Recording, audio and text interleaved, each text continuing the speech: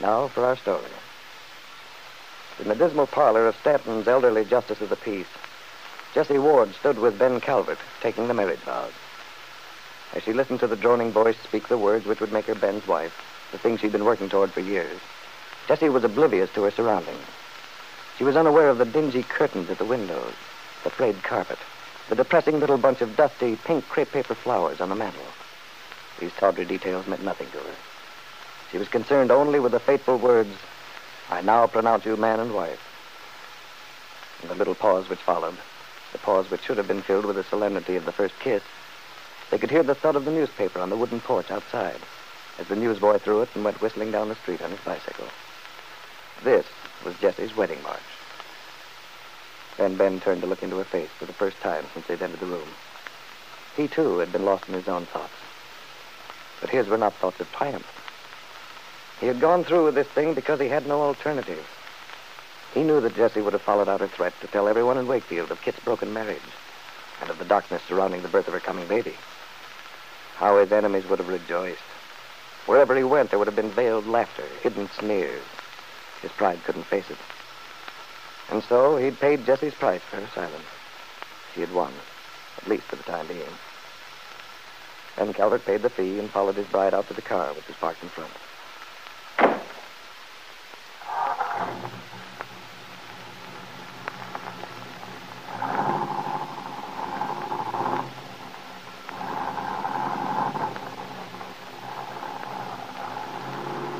Well, Jessie, you finally succeeded in becoming Mrs. Ben Calvert. Mm-hmm. But I suppose one might call it a Pyrrhic victory. Pyrrhic victory? I don't get you. Just something I remembered from high school. It means a success gained at too great a cost. I see. But still a victory. Oh, definitely. I'm curious. Tell me, how does it feel to be victorious? Well, I might ask, how do you feel when you just completed a deal successfully and achieved what you were after? Well, it would depend on what sort of methods I'd use to get what I wanted. Are you implying that my methods have not been sufficiently ethical? That's good coming from you. You know, this is an odd conversation for a bride and groom, even a cynical bride and groom, to be having on their wedding morning. I suppose it is. But then we're not an ordinary bride and groom. That's true, but on the other hand, we understand each other. We've been through a lot in the past. As a matter of fact, it seems to me it's quite possible this might turn out to be a rather successful marriage. You really mean that? You actually believe that with this sort of beginning, a marriage might turn out all right? Yes, I do. Assuming, of course, that you didn't hold it against me. I mean, the way it came about. If you could get over your resentment.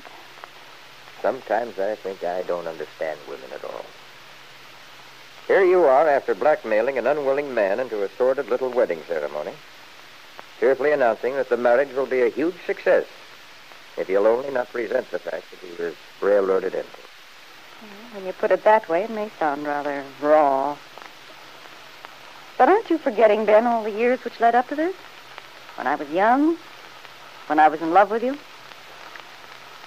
Maybe that's one reason why I didn't notice the sordidness, as you put it, of the ceremony.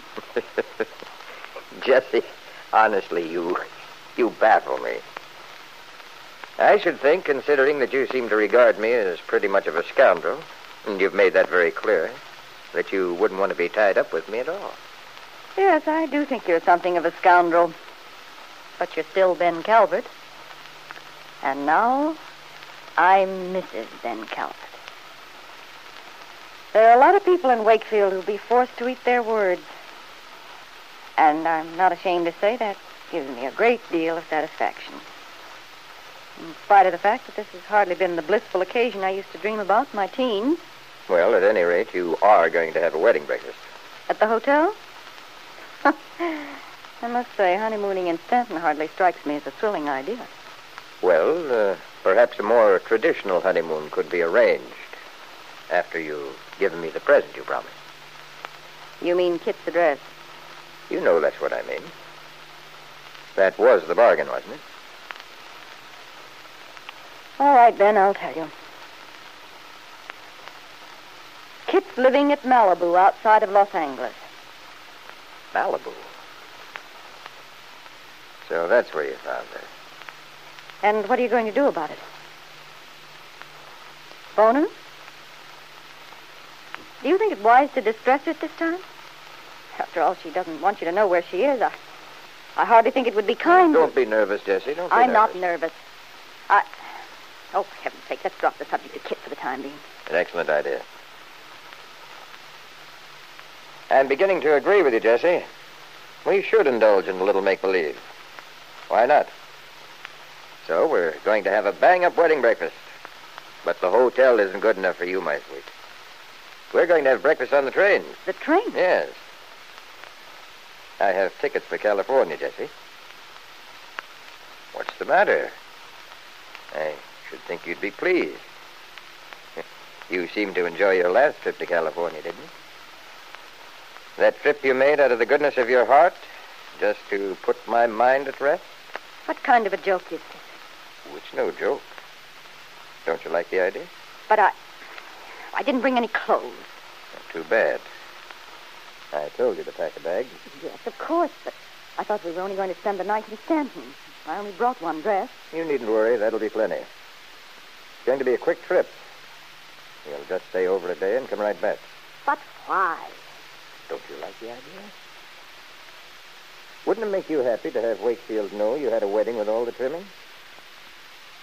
What's the matter, Jessie? You look upset.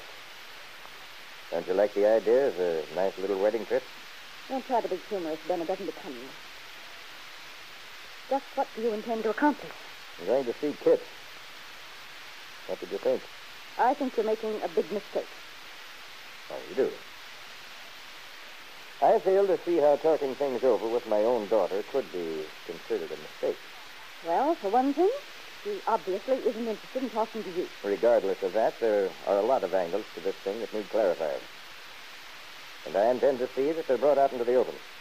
And you think you can accomplish what you want by talking to Kit? I can tell you this. I'm going to get this situation straightened out once and for all. Well, I wish you luck. But you seem to have forgotten that your daughter, like you, has a mind of her own. Kit will listen to reason. Remember, Jessie, Kit is a Calvert. Yes, but she's also partly a Bowman. And her baby will be, too. Yeah. Well, one thing I'm sure of. Nobody in Wakefield is going to have a chance to crow. And I believe that once Kit realizes what's been going on, she'll be willing to work the whole business out with me sensibly. And there are several items regarding your activities which won't please her very much. Well, if you're determined to see her, that's your affair, but leave me out of it. You'd like that, wouldn't you? Oh, no, Jessie. You got yourself into this. You're not going to be let out so easily. You're not afraid of Kit, are you? Why should I be? Oh, I was just thinking. Kit will be able to corroborate or not corroborate several important items of information you've given me. And I hope for your sake, Jessie, that there won't be any discrepancies between Kit's story and what you've told me. Because if there are, you may have cause to regret this day. Jessie Ward made no answer to Ben's last remark. There was silence as the car drew up before the station. While Ben went to make last-minute arrangements, Jessie sat in the waiting room, a well-groomed, still handsome woman, outwardly composed. But inwardly, Jessie was in a panic. What would happen when Ben found out that she had lied to him? That she'd not talked to Kit in California? And he would find out there was no way to avoid it now. But then she asked herself, what actually could he do? After all, she was Mrs. Ben Calvert. Nothing could change that. And yet, she felt uneasy. There'd been no mistake about the threat in Ben's voice as he said, "You may have cause to regret this day." And remembering Ben's treatment of his first wife, Jessie experienced a moment of fear.